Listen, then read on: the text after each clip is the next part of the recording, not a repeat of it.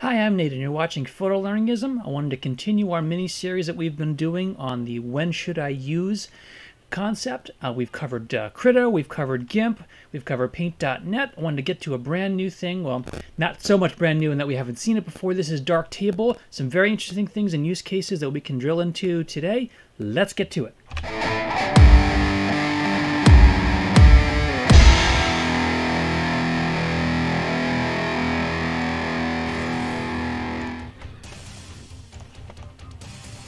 Alright, so once again, my name is Nate, this is Photolearningism, and I do a lot of work on this channel to build a community of learning to surface the cheap or free art technologies. Sometimes we'll compare them, sometimes we'll highlight them, so you can find the most value in the tools that are available to you for your art exploration. So thank you for joining in.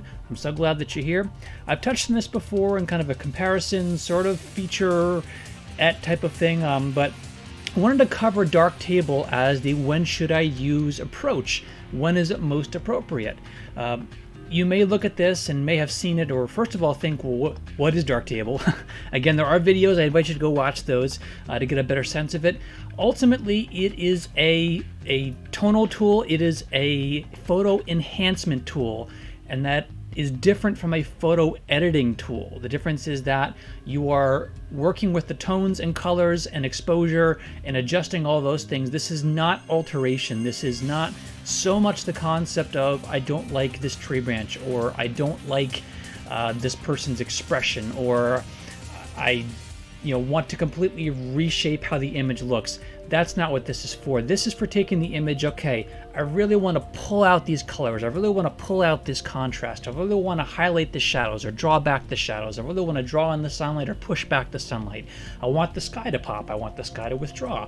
Those are the kinds of things that you can do in this DarkTable tool. Now, for right now, I'm using version 3.0.0. There's probably a more current version, but this is the one I have.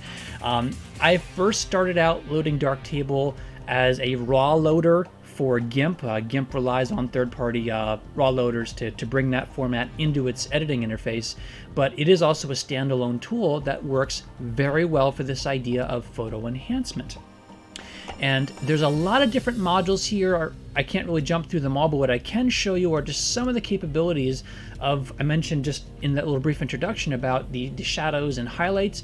You have a lot of control to pull around and either stick them out or enhance them and play with all those different things and the scope of it and the depth of it, and that's really pretty standard for all the different modules that you will see. Again, there's a whole long list of things that you can do for this. I think the ones that I'm finding the easiest to dig into and to do what I do as a photographer would be playing with the exposure, playing with the contrast and brightness, shadows and highlights, and there's a few other things here along the way. Retouching is more of a masking thing, which I won't get into too much of that because that's kind of bridging outside the scope of what the tool is really for. That does give you some capability to do some basic masking, whether you want to add kind of a blur strip or a blur shape, or if you want to do what's called a healing concept or kind of pseudo cloning to kind of blend over something that you would want to be a little cleaner or smoother. It can do that, but again, it's not so much getting into the alteration phase. These are strictly like enhancement type things. So you can be aware that they're there and they can add some value to that. I'm using the monochrome piece right now, which works very well alongside vibrance. What those do is, again, different aspects of what I was just discussing about, okay, well, we're going to dip into the saturation, the color range.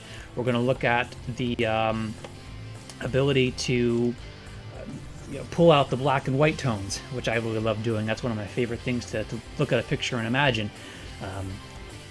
So this does give you much more control than you would find in Krita, than you would find in Paint.net, than you would find in GIMP. Reason being, again, is that those tools I just mentioned, those are geared towards drawing and painting from scratch or altering things to a great degree and working with them in high detail. This is a completely different approach. This is you're taking a piece of work and you're going to pull in or out of it what you have to work with. You're not so much going to be adding to it and altering it. Does that make sense? Hope so.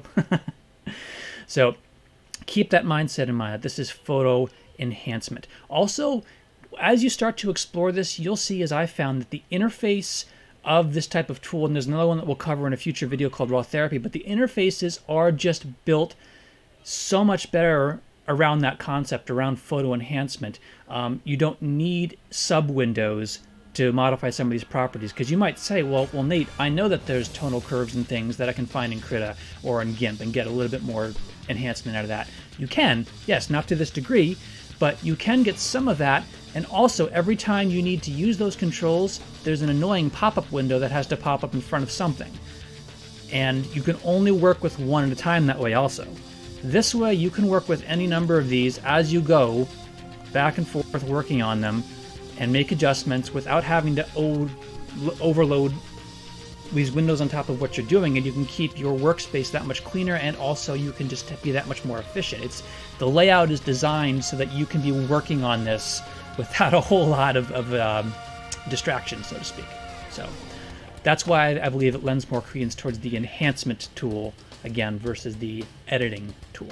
So DarkTable, it does accept raw formats, obviously, because it works as a raw loader for other things, but I'm working with Nikon images, NEFs right now. There was absolutely no trouble pulling that in right out of the box.